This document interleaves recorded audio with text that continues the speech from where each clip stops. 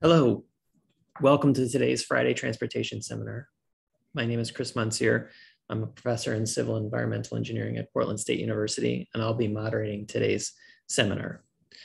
Our Friday Transportation Seminars have been a tradition on the PSU campus since 2000. These seminars are usually held live on the Portland State University urban campus, but due to the pandemic, they're being held remotely. These seminars, Portland State University's urban campus is located on the ancestral lands of the Multnomah, Cathlamet, Clackamas, Tumwater, Watala bands of the Chinook, and the Tualatin, Kalayapuya, and many other indigenous nations of the Columbia River. It is important to acknowledge that we are here because of the sacrifices forced on the indigenous ancestors of this place. Remember these communities and honor their legacy, lives, and descendants. Today, we are very, very pleased to have Gabriela Girón-Valderrama of the Portland Bureau of Transportation present on the urban freight system and its supporting infrastructure. Gabriela serves as the urban freight coordinator at the Portland Bureau of Transportation. Before joining PBOT, Gabriela worked as a pre-doctoral research associate at the Supply, Transportation, and Logistics Center, contributing and leading novel research in the urban freight field. She directly collaborated with the lab's public and private sector partners to work on solving problems relevant to the urban goods delivery in the city of Seattle. These research efforts have resulted in the development of a new body of works, several publications in peer-reviewed journals, city reports, and new city protocols for urban freight infrastructure design and management. Before jumping into today's seminar, I'd like to let you know about the last seminar we have for the academic quarter. So next Friday, there is no seminar due to the Thanksgiving holiday. So our last seminar will be on Friday, December 3rd.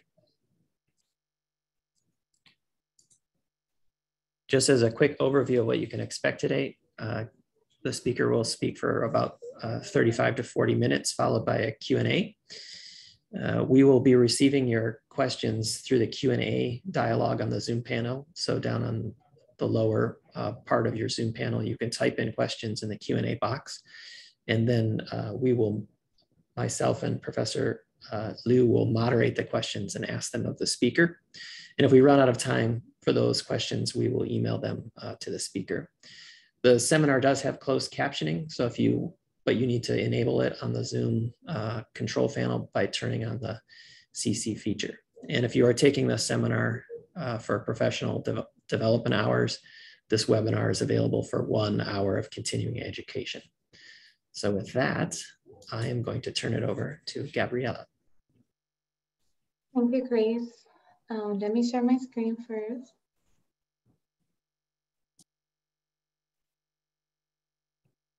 You should be able to see my screen, right? Yes, we can see your screen. Okay. Well, first of all, so excited to be here, and thank you so much for the introduction, Chris, and also for Trek for the invitation to be here in today's seminar. I'm a PhD candidate at the University of Washington, so in the final stages of my PhD work and dissertation. And since July, I joined the Bureau, as Chris mentioned, and I'm the new urban freight coordinator. So I'm really excited, just moved to Portland. And we are working on the development of the new 2040 freight plan. So really exciting to be part of the team and using the knowledge I've been doing, creating through my PhD and my master's studies at UW. So today we're just gonna go first, I'm gonna go to a background, and then we're gonna talk a little bit of 3 sections of particularly my dissertation work, and gonna finalize with conclusion and hopefully have an interesting discussion by the end. So just starting overall, we have a supply chain, which is a set of nodes and links that tells the whole story of a whole journey of a product, from the raw material to the production of the commercial goods to the final delivery. The supply chain, there are different configurations and can involve overseas movement, and others may include just domestic and local flows. But it is a complex system that connects all the different types of facilities, stakeholders, and transportation networks. This section, the supply chain that we're gonna focus on today is called the last mile. And it's the section once these flows enter the city boundaries, within the city boundaries. That is either delivery into your local store, and then you picking up that product into that store, or when you hear the knock on your door from your UPS driver or other delivery drivers to get the package that you bought online. This part of the supply chain is actually the most expensive and time-consuming section of the overall supply chain. And for any city to be functional, it requires a constant flow of goods and service activities. And this system relies on the design, provision, and usage of adequate infrastructure to support these operations. In the last decades, densification, the growth of e-commerce, and changing mobility ecosystem have amplified the challenge for commercial vehicles navigating through the city streets and searching for a place to park and unload. We have seen not only challenge for commercial vehicles, but also a change of how those logistics operation works, and seeing an increase of those commercial vehicles into our local streets that didn't account for in their design. With increasing road capacity unlikely to relieve traffic congestion, cities are under growing pressure to efficiently plan and manage both the infrastructure network supply and the transportation demand. However, urban freight is often overlooked, or we think about freight because of the negative impacts that this system has. Think about noise, emission, congestion, etc. So when compared to passenger transport, both in the urban policy realm and the research space, it has historically paid little attention beyond its economic significance. When we plan with livable neighborhoods or sustainable, in fact, I will challenge you to go Google these terms and see the pictures. I will challenge you to find a truck or an urban delivery vehicle that is in those pictures, because we don't automatically associate freight with sustainability or liability. And it's often an afterthought or excluded altogether in the policy making efforts, which is really counterproductive, as it's an essential component for any city to function, as I mentioned before. In fact, when we think about freight planning in the US, there is a need for planning tools. Most of freight planning have been focusing more on the regional or state level rather into the municipality level. And many cities actually lack freight planning documents, or they are limited in the assessment of freight. Just focusing on the regional movement or in the movement between industrial districts or major facilities in their city boundaries, such as the ports or the airports or the railroads. One study from my research lab found that only 4 cities had standalone documents closely dedicated to the goods movement and who took more comprehensive perspective of urban freight. All these documents, Portland being a pioneer in freight planning documents, have been motivated with previous planning effort that express the need to better understand freight issues. When we think about the urban space, it's sometimes really hard to get data, really understanding on what's happening, because at the urban scale, it's challenging as this sector is fragmented and there are multiple stakeholders and high competition. Its operations are complex, changing, and heterogeneous. When we think about middle or long range movements of freight, we think about really big, heavy trucks, and that's what we associate it, because that's how those goods are moved. When we talk about the urban space, we have a very diverse commercial fleet, from trailers to oversized vehicles to those little vans that are making that final delivery, even now with the rise of TNCs or on-demand services, such as Uber Eats, DoorDash, Amazon Prime, etc. At the same time, it's not only urban goods that are being delivered through this system, but we also have a different set of operations, including construction, services, waste management, and reverse logistics. Moreover, the presence of interrupted traffic flow conditions and high relative density of access points to the urban street network makes it really complicated to really understand those origin destinations and what volumes that we are serving into what particular network element. All this creates a challenge for the analysis, characterization, and classification of commercial traffic flow patterns. And this results in a lack of understanding of the logistics sector, particularly for many of the municipalities. In other words, it is very difficult to guide public action in the absence of detailed and precise data. And we know that in the last decade, there is a lot of changes in the logistics space. There's a seamless integration of purchasing venues with social network and devices that allow any of us to access any product in the world just by clicking in our phone. So it takes us very little to access any color, any size that we want, and even compare within different companies. And also increasing the expectation of the customer about the availability of the product, how fast it gets delivered, when it gets delivered, and where it gets delivered. At the same time, we're seeing an increase of the urban population with a projection from the UN that by 2050, 2/3 of the world population will be living in the urban areas. At the same time, again, we're seeing an important attention to meet sustainable goals, reduce emission for our cities. So how do we do that at the same time when we are not yet understanding this increase of e-commerce and the consolidation of the demand? So I guess the question is, what are we seeing in our streets? What are the consequences of these changes in urban logistics?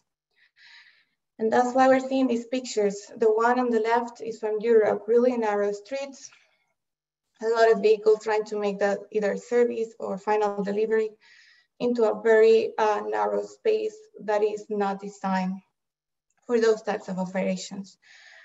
And then we're seeing, for example, in cities like New York, you not only have to park your vehicle, but also you have to sort those packages exactly to what a store is going, what customer is going. So there is a sorting and unload process that needs to happen. So the streets and other areas in our urban space are becoming like micro consolidation centers.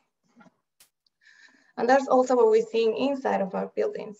When we see this influx in demand for packages that many building administrators need to figure out what to do, how to divide that to the different tenants, and who also pays the price for that storage of products.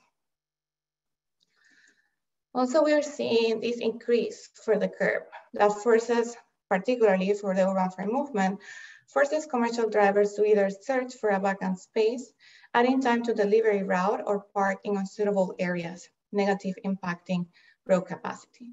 Both of this behavior leads to congestion, safety issues, and conflict between modes. So, with the research I've been doing, I've mostly been focusing on the limited availability of policymakers and planners to evaluate and develop suitable strategies to improve urban freight operations and the supply of adequate infrastructure to support it. And this is mostly due to the scarce of inadequate database for all the issues I discussed previously and the limited understanding of the urban freight operation patterns. So the research has three main goals. One is building evidence-based knowledge on the urban freight, focusing on those commercial parking operations and the flows, and assess and characterize the heterogeneity of the urban freight operations, and finally develop a framework for effectively understand and classify the urban freight infrastructure network, including its usage, physical and temporal features. So let's go to the next section, which is the first one, mainly focused on commercial parking operations. As we discussed previously, there is a high competition for the curb, and on-street parking in particular is a scarce resource in urban area with many competitive demands for its use. Transit, micromobility devices, TNCs, and passenger dropping, passenger parking, for example, are all in demand for that space. As I mentioned before, that leads to commercial driver parking and also suitable locations, or having to circle back to find the right place. The best of the lead review currently focus on passenger parking behavior, leaving understudy of last mile segment. And when we think about freight, we usually have been mostly thinking about mobility, but actually we also need to capture that accessibility aspect of this system. The urban space is the environment that the driver needs to navigate each day, and that includes the load and unload facilities. Even after the driver leaves the vehicle, it needs to navigate to city streets to give that final package. And that is actually impacting that dwell time, and the time, meaning the time is spent on the curb. So if we don't think about these stops and the connection to that final customer, then it's like, think about planning a transit system where you didn't plan for bus stops. That is how we're deciding the system if we don't consider this section of the operation. However, at this point, most of the research have been mostly anecdotal, and there's an effort to overcome. So there are a set of number of papers have been trying to document the challenges, parking choices, and behavior on the curb for many of the commercial vehicles. For this part of the research, I tried to answer, we were focusing on first, what are the characteristics of on-street commercial parking operations based on vehicle type? And second, what is the current usage of the commercial load and unload infrastructure? As I mentioned, there is a need for further empirical evidence about the variability of commercial parking, which is essential for curb management strategies, parking simulation tools, particularly related to three aspects. First, parking dwell time. What factors affect the dwell time, the use of the curb? Assess the current use of the dedicated load and unload infrastructure. Are we providing the right space in the right locations at the right size? Is it adequate parking? Because it's not only providing a number of spaces, but also are they're really gonna be useful for the driver. And then the relationship between the land use and the heterogeneity of the commercial fleet. Because as I mentioned, we have different sizes of vehicles, but also different types of operations. So each of them might have a different needs of time and location where they need to park to finalize their operations. I must mention that this research is part, we not only focus on the curb, but also with my coworkers, we also analyze private loading areas and alleys, which are also part of the load and unload infrastructure. But for the sake of time, and also only focusing on my own dissertation, I'm just gonna be focusing right now on the curb. But if you are interested in any of those papers, please feel free to follow with me. So for the curb, we selected 5 different locations with 5 different categories of buildings. And for each of them, we defined a 3x3 grid block around each of the buildings, in which we collected 3 types of data. The time the commercial vehicles spend on the curb, meaning the dwell time, where the commercial vehicle park, meaning the parking choice, and then the time non-commercial vehicles spend on the commercial vehicle loads. So answering that question of what is the current usage of the commercial infrastructure. So we use, this was an observation study that involved the use of human observers to collect the data on the field. And we developed, we developed a position system of collecting data. So if you remember the map previously, we have a 3x3 grid. So we established some positions in each of those, the data collectors were having a clear view to record each of the parking operations of interest in their assigned area, meeting the time precision defined in the study, which was a minute precision for each parking operation. And I'm gonna go into detail, but these are the type of features we collected, and it allows us to not only capture commercial vehicles versus passenger vehicles, for example, but we were really interested in the granularity of those commercial fleets. So cargo bikes, delivery box trucks, delivery vans, delivery trailers, general vans, service vans were all part of the different categories that we capture. And then in the same way for granularity, when it goes to parking choice, we wanted to know exactly in what type of space they were parking, either a bus lane, a parking zone, intersection, construction zone, passenger load zone, etc. At the end of the study, one of the premises of the study was to collect data during the morning peak of each building. And how do we define that? We had a previous study that take a look at each of those delivery operations inside the building. So that's how we established the peak time for the freight operations. And except for the residential tower, which was not clear where the peak hour was. So we collected from 8 a.m. to 5 p.m. At the end, we collected around 1,816 on-street parking operations, for which 1,254 were from commercial vehicles. So just to clarify it again, if you want to clear before, we captured every single commercial vehicle that was parked in that 3x3 grid and every single vehicle that parked in that commercial load zone. So for the sake of time, I'm just gonna highlight a couple of the findings for this study.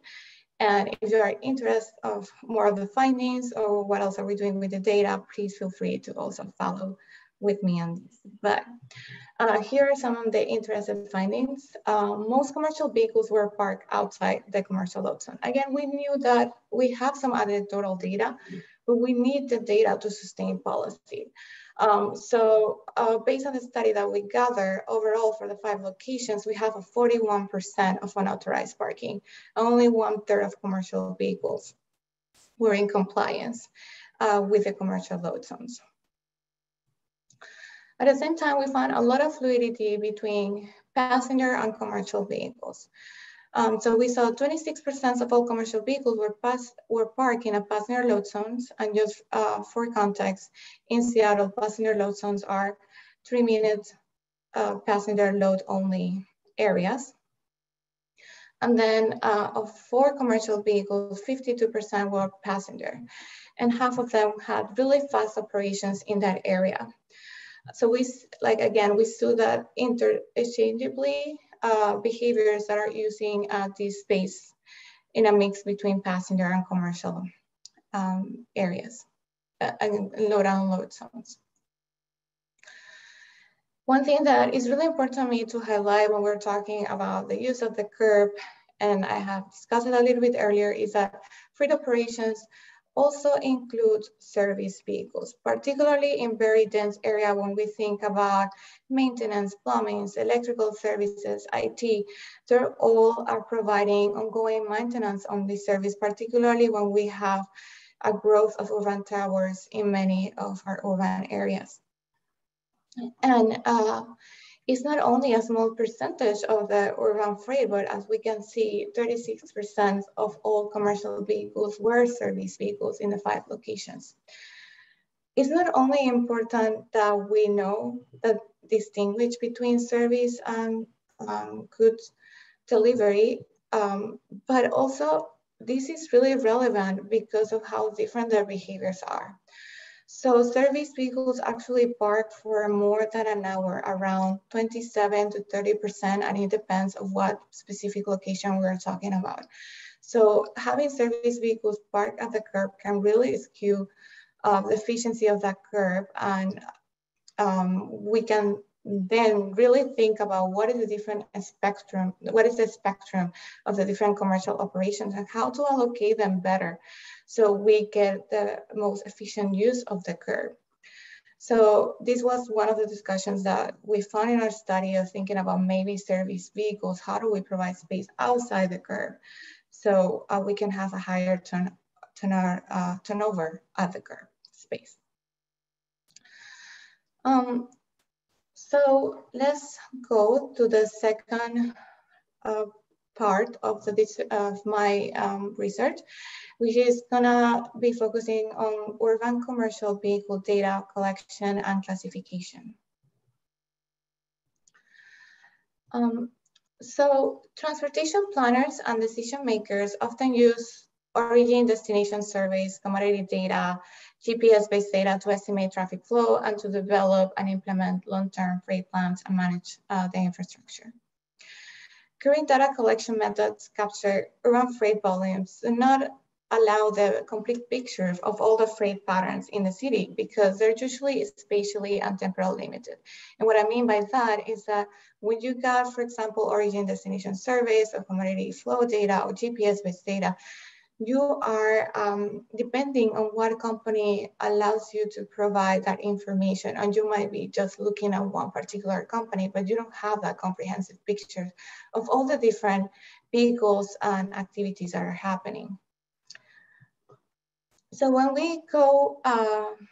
we think about vehicle classification using traffic flow data, is really an essential parameter of traffic management. We do want to understand how different traffic flow may be impacted depending on what vehicle we're talking about and how to better distribute it in the whole transportation network, or how we can manage that demand. So volume data allows the analysis of traffic flow patterns on the local level and gives a better representation of actual traffic situation that results from the interplay between the travel demand and the supply characteristics. When we look at a different vehicle classification, one of the main ones is the Federal Highway Administration, the 13th axle base. Sorry, I just saw a question.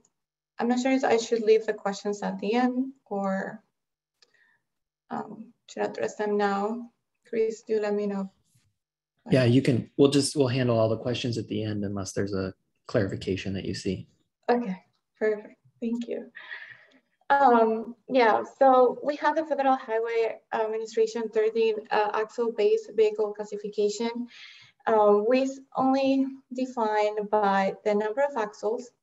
And it does define different types of single trailers, single unit trucks, single trailers, and multi-trailers. But this categorization is really hard to capture on the ground. Plus, it also doesn't capture the type of activities they are performing. So when we go to research on urban planning, planning policies or studies led by the municipalities, we mostly only end up with a vehicle length or depending weight classification, depending on what area we analyzing, but we got these really big groups of single unit trailers, multi-trailer. And currently there are, so we don't have that 13 classification system for most of the research that we currently have.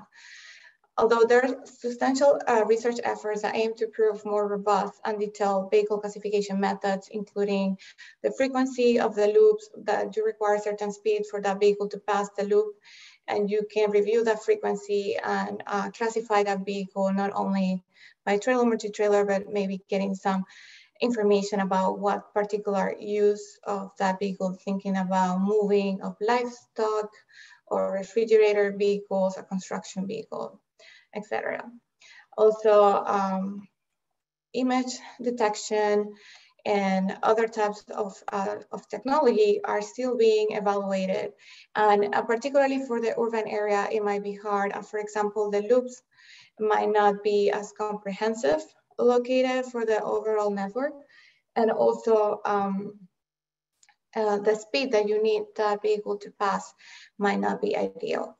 Also, we have a lot of visibility issues regarding more visual techniques that at the current moment don't allow us to differentiate, for example, a pickup from a van or a single unit truck from a step van, or etc.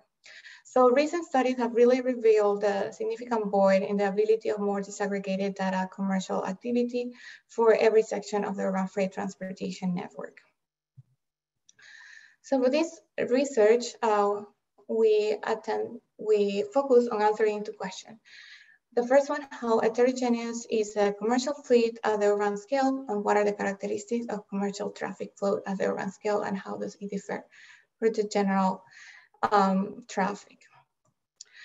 So how did I answer those questions?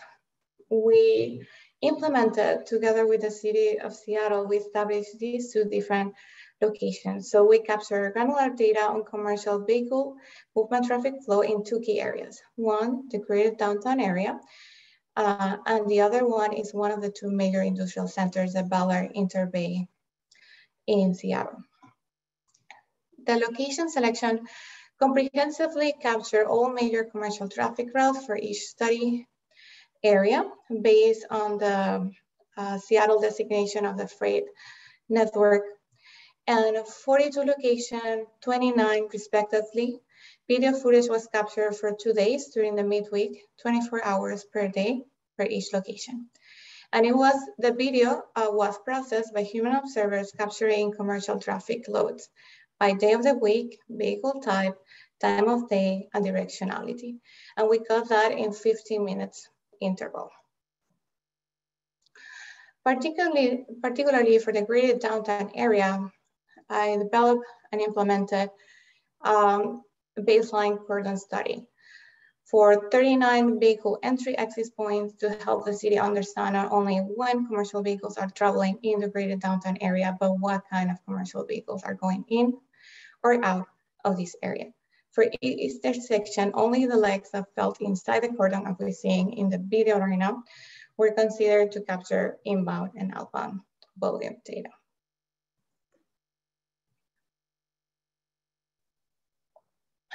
So for every single vehicle that we capture, we classify in 3 different levels. We ended up having around 65 different categories.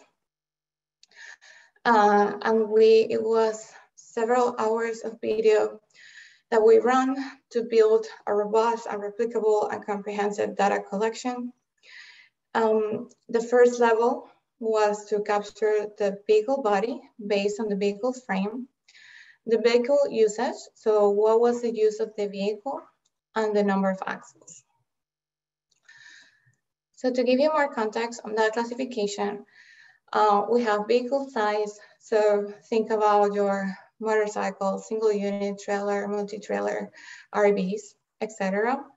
And then for vehicle usage, we have non-commercial and commercial categories, which include private and emergency for non-commercial. And in commercial, we have goods transport, service, waste management, construction, and general in the case that we were not able to classify between each other. So for example, think about your the typical white van that is moving through the city street that we don't really know what type of operation they might be performing. So just to give you a little bit of context, this is how in detail our typology went.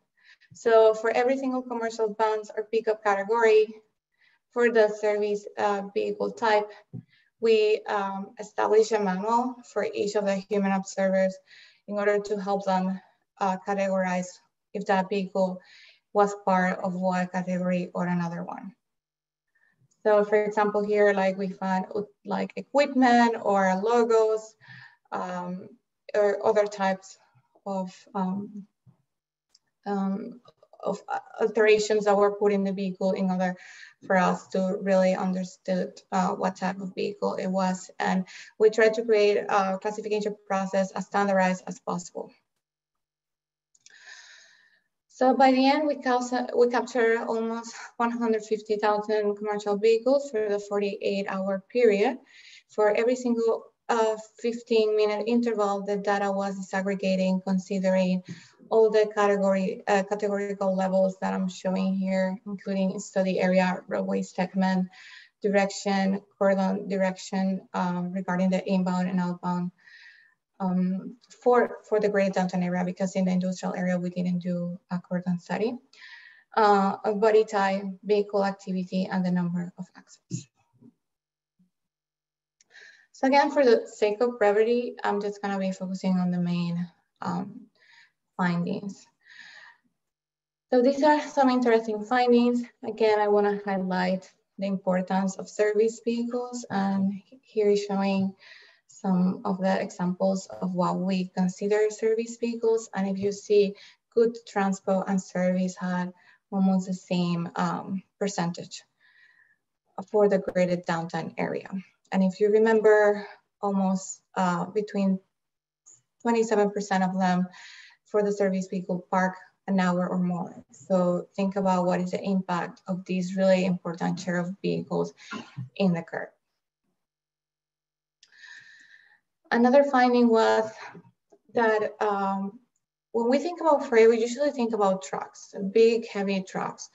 But really in urban areas, the data is showing us that most of those commercial vehicles are not trucks. In fact, 60% of them were smaller commercial fleet. And when I'm talking about the smaller commercial fleet, I'm talking about that small van, those service pickups, those delivery step vans that we're seeing from UPS, or the smaller one that we typically see in our neighborhood from Amazon.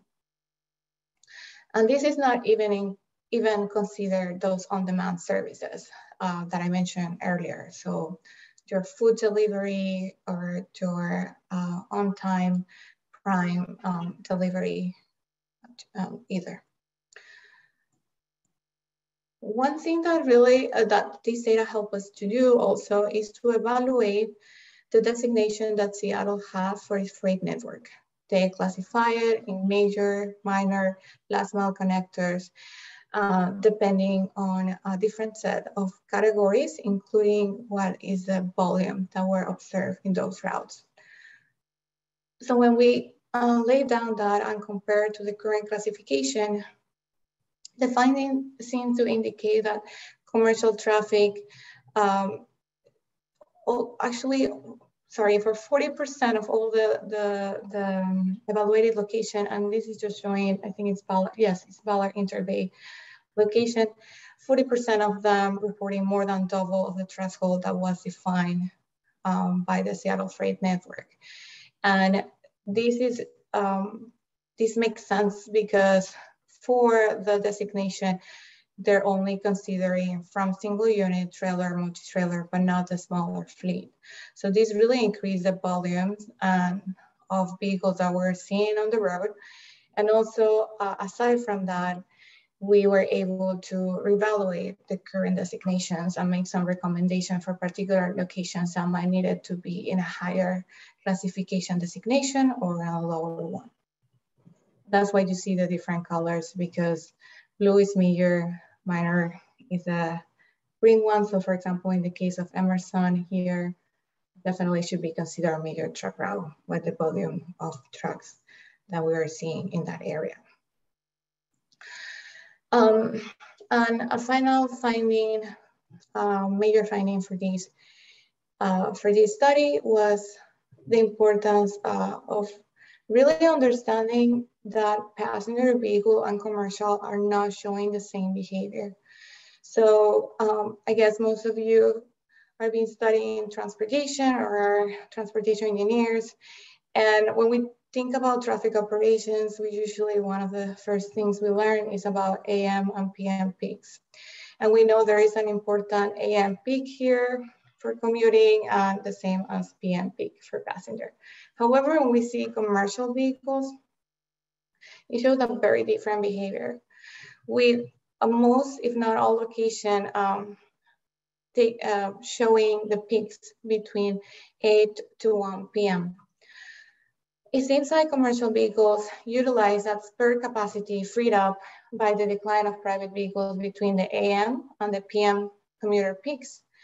And that's what they take that time. And this also probably is impacted by the operations hours of the businesses or customers that they need to serve during that mid time of the day.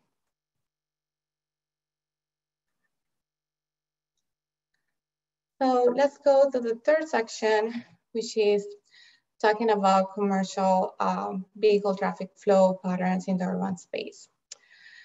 This is based on the same database that I just discussed for the second section. And it's based on the idea that understanding the patterns of commercial movement in the urban environment is essential piece to develop and evaluate public strategies that aim to improve the efficiency and sustainability of the urban freight system. And the traffic flow patterns is a key information that we use in traffic operations to estimate transportation demand, forecast energy consumption, evaluate infrastructure condition, analyze safety risk. And it's a key information for modeling and simulation analysis. As I mentioned, we do have a lot of understanding for passenger daily profiles. And we understand that regular observation of traffic volume over years help us identify certain characteristics and how it changed between different sections of the road from time to time. And this variation, we understand that is repetitive and has a rhythm. And understanding these variations are really important to effectively serve, particularly the peak demand without having a breakdown in the system. When we go to commercial vehicles, we don't have a lot of information about those and how different they are from a different spectrum of commercial operations. So for these research questions, I have established that I want to learn what are the typical weekday commercial traffic flow patterns present in urban roadway segments and how the roadway infrastructure and land use influence weekday commercial traffic flow patterns. And this is a head note. I'm currently working, this is a part that I'm currently working on and starting to do the analysis on. So I'm not going to be presenting findings on these sections, just overall preliminary ones and the logic behind my proposed analysis. So one of the fundamental traffic flow characteristics is flow, also known as a flow rate, intensity, or volume. Basically, it's the number of vehicles through a road link design unit of time. So for these graphics here, I plotted an average weekday traffic profile linking for an individual link based on 2 days of collected traffic data for each location. And here you can see how for the Ballard Interbay area, that is industrial area, it seems like there are more similar patterns in the different locations that we capture. In the greater downtown area, you see a lot of variation, and that might make sense as the great downtown area is a bigger area. And also we have very different patterns from north to south to east to west. So I started looking at the data, like what is it showing, just like a visual inspection. And what I found very interesting for the greater downtown area is that if I cluster each of the boundaries, so by north, east, west, and south, I start seeing some pattern forming for each of the location. And remember that we can aggregate each of these traffic flows by different types of variation, different sizes and directions. Here is just the overall commercial share of traffic for each of the gateways. So for our research, I plan to leverage on the database that we put together for this project and use cluster analysis, which is an unsupervised learning method in the sense that we don't have predefined classes because we really don't know what are the different sets of traffic flows for commercial vehicles. Consequently, by using cluster analysis, we can identify intrinsic grouping in an unlabeled data set. So by using this unsupervised data mining method, we can discover what is a typical urban commercial traffic pattern and try to identify what vehicles and time-related features have the largest statistic significant relevance in forming those traffic patterns. And the second idea is to follow that by a special exploratory analysis that I will be executing to determine the subset of attributes that demonstrate the highest correlation with this pattern. So not only based on that chip base of that traffic flow, but also considering in context of what is close to that area, what type of road are we evaluating. and what is the connectivity between the different elements. So basically, we're talking really the data set is a georeference time series data. As we know what particular location it is, and it's changing through time because we have that 50 minutes interval. If for each 50-minute interval, we do have a data collection of that particular georeference position.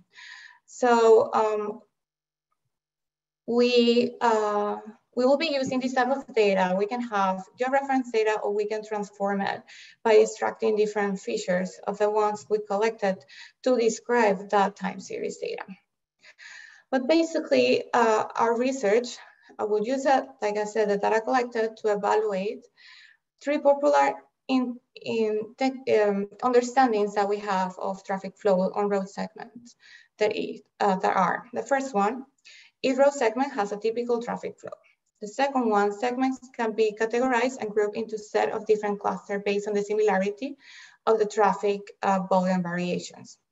And third, within each category of cluster, road segment not only have similar traffic flow, but they're also similar in other characteristics, including, for example, geographical location, infrastructure-related features, or connectivity.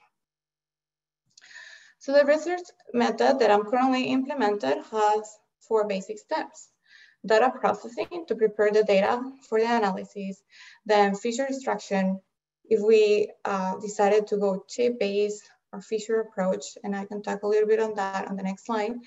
The third one, cluster analysis, and the fourth, as I mentioned earlier, is that spatial exploratory data analysis. Once we have those clusters, how is that related to those spatial features? So for the feature extraction, for example, we could play with the shape-based approach that is just the georeference time series data, or we can extract and try to describe that time series with a different set of variables that we could use, for example, a PCA to detect what of these variables may have more statistic significance or may explain better the changes in behavior. So for example, here is a list of the variables that I'm playing with, include peak hour, rate of increase, average of commercial share, or share of commercial small fleet, for example. So for the cluster analysis, I have been doing lead review to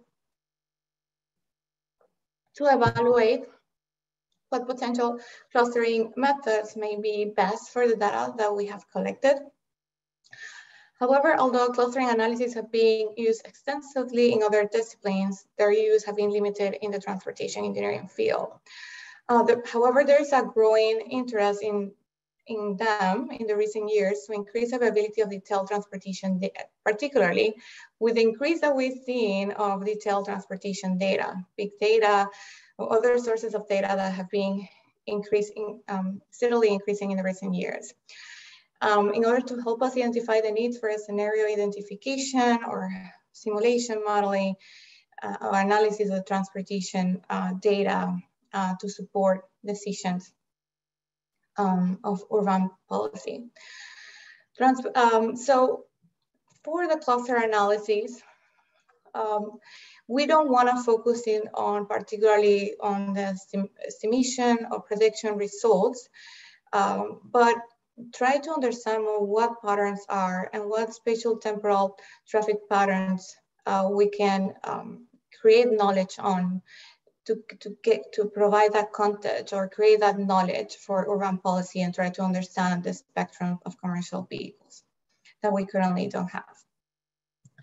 So based on our lead review right now, we are evaluating the data using k-means, hierarchical method, DB scan, which is based on density, and spectral clustering. And each of those different have a set of pros and cons that we are still evaluating what makes more sense for our data. And also for each of those, we have to make decisions regarding what type of distance measure we'll be using to detect those clusters. Some of them require, for example, k-means to know the number of clusters previous to the analysis. and the size of the number of clusters that we want. So here just a preliminary cluster results, but I just wanted to show how it might look like at the end. So for example, this is a hierarchical clustering dendrogram.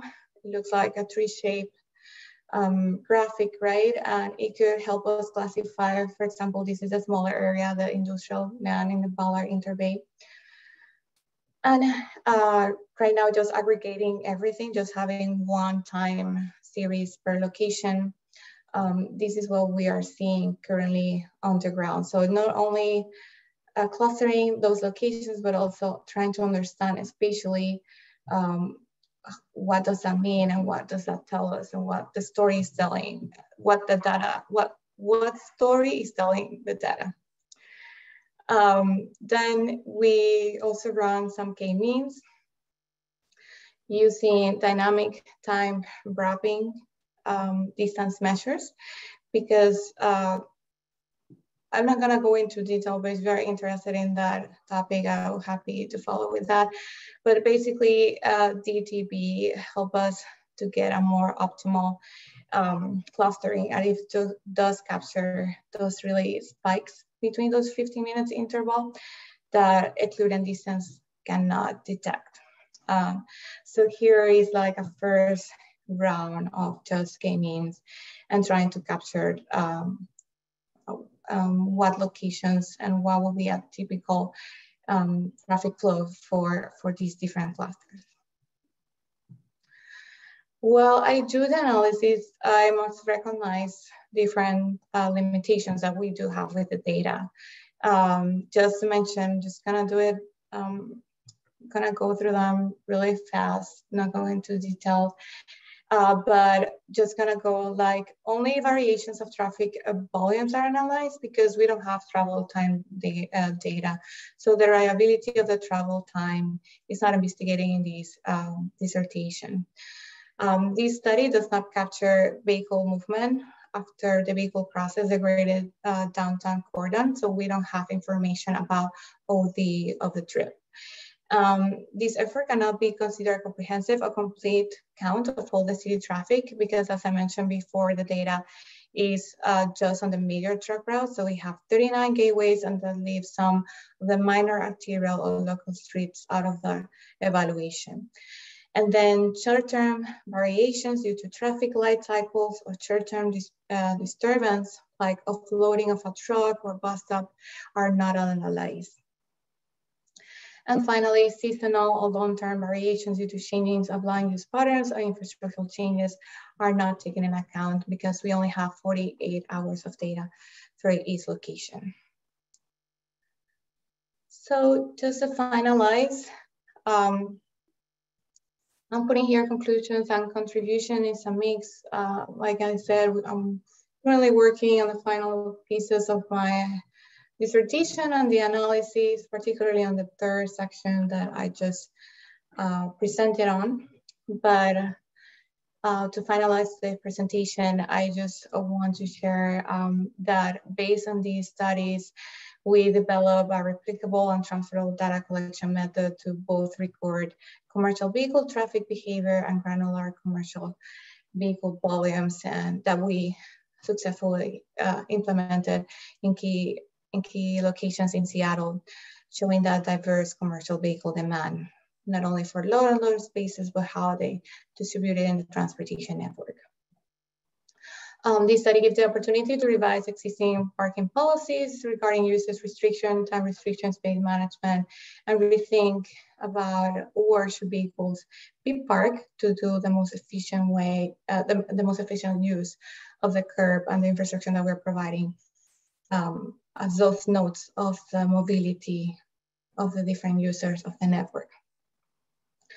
It does offer a critical snapshot of detailed data that will allow the evaluation of different pre-planning and transportation management strategies for both the curb and the transportation network, including, for example, congestion pricing, infrastructure planning, or evaluating new technologies. The research displays an importance of providing tailored solutions that considers the spectrum of commercial vehicle fleets and their different operation needs. And all the 3,740 hours of video coded data provide a helpful asset for future detection and image classification efforts for the future, the same as the manual does. In fact, the city of Seattle is using the classification method that I developed for other data collections, not only related to freight, but for different purpose. And we are creating knowledge with temporal variation and typical within day traffic patterns for commercial vehicles in the urban area. And it's helping us to identify temporal spatial similarities and dissimilarities between commercial vehicle flows, and finding a framework in which we can summarize that in actionable way with pattern groups for urban freight modeling and planning. And finally, recommend a level of granularities, because we have 65 different categories, but we also want to know, like, do we really need all that? How different they are? Are they similar? So for example, think about construction and service, are they the same or they're different? In order for cities to better evaluate the future of the data collection efforts and analysis, and what potential technologies might provide the data that they need to detect those typical commercial patterns. So with that, thank you so much. And if you have any questions, either we have time today or you can follow with me later on too. I'll be happy to do that. All right, thank you for that interesting, comprehensive look at freight and vehicle classifications. It brings back some good memories for me and some data analysis. So if you we are going to extend the time a little bit on this seminar to get some questions in. So if you want to type your question in the Q&A box, please do that, and we'll handle them. I think I'm going to start with a question that isn't in the Q&A box, because I think your work had me thinking about sort of the shifting of sort of urban freight vehicles from what we normally think of sort of like the single unit box truck to these, variety of very different sized vehicles. So what do you think that means for some of the cities that have the freight plans in terms of what they were thinking in developing their freight plans? Do you have thoughts about sort of how the changing vehicle mix might impact urban freight plans? Yes. So, for example, like for the city of Seattle, it was really important for them, and they were using this data to show that it's not only trucks. So changing the language that we're using, it's not only trucks, but all these different set of vehicles. And I think there's a change in the municipality. And even though I only mentioned 4 cities, for example, New York is also just released, I think it was the end of last year, the beginning of this year, talking about just last mile operations. And for example, for me now working in the city of Portland for PBOT, we are extending that definition to what is actually freight, and including an important chunk of those operations include that last mile and smaller vehicle fleets. In fact, thinking about the smaller vehicle fleet, it might be sometimes easier, depending on the conditions, to go to more electric vehicles or reduce emissions, or solve some of the operations instead of having really big heavy vehicles. Having a smaller fleet for the local street or smaller deliveries might be better for reducing emission, congestion, safety issues. So really not neglecting, but highlighting the importance of them and considering as a big important section. The same for load and unload. I think there's been a really increase and focus on curb management and what different users of the curb are, and how TNCs of on-demand services might be a really important users of that curb. And I do see that change in how we talk in the seminars that we're seeing, how cities are approaching the conversation that we're internally having at PBOT too, is definitely changing when we compare to the previous, for example, the freight plan, the same as Seattle is doing.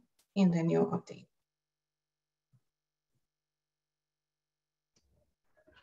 Thank you, Gabriela. I have a question also that is not in the Q&A box here. So you mentioned that in terms of looking at who is utilizing the curb space, that people were pretty liberally using the passenger and commercial loading zones, just in whichever type of vehicle they're in. And I was wondering if you saw any differences in maybe different cities or different situations where there might be differences in how enforced those zones might be, and might that also contribute to maybe some policy recommendations that you think might be helpful to kind of separate those zones for different users? Yeah, so we don't have a lot of data. So looking into my research, like trying to find other studies that had that type of data was hard. San Francisco, New York have done some really great studies, and they have found similar findings that we find, sorry for the redundancy, but that we found in our Seattle studies, having that like interchangeably of fluidity between both of the users. For example, the city of Portland right now is implemented a study of 5-minute fast stops. And it's not only allowing drop off of passenger, but also like fast deliveries. And that's how I see things changing, that we think about more the dual time type of operation instead of having these trucks and passenger vehicles. But thinking about the dual time and where these operations, how close they need to happen to their final destination. So maybe we can have a mix of things. So like fast, flexible spaces for really short operations, and then having like really long dual times outside of the curb, so we liberate that space. And I do see that in Europe and other municipalities that are thinking about that mix of spaces instead of having these different sets of modes, thinking about the characteristics of that operation instead of just thinking about passenger transit or freight.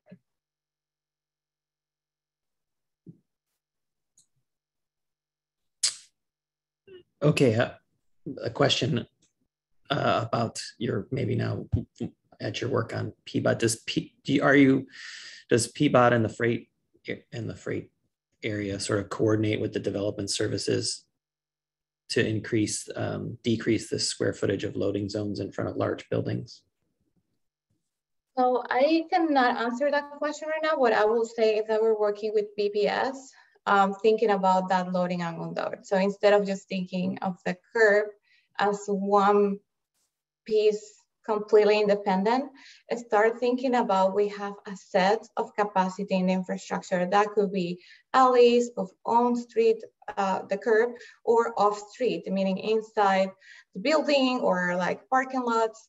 And how do we get the most capacity and the most efficient use of them? So we are right now in current conversations with BPS and how we can do that better and work between different bureaus to provide that space that is needed using those 3 different sections of the load and unload infrastructure.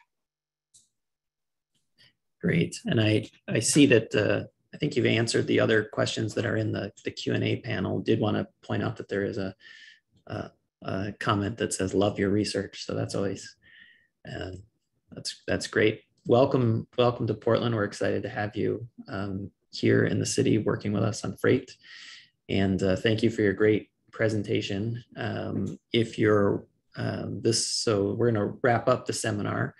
If you the seminar will be posted along with the slides shortly after we conclude today. So, and you will get, if you're registered on the seminar, you'll get a short survey. We'd appreciate you if you would complete that survey for feedback for us. So with that, and as a reminder, there's no seminar next Friday due to the holiday. So the last seminar will be December 3rd. So with that, signing off, have a great weekend. And thanks again, Gabriela. Thank you so much for your time.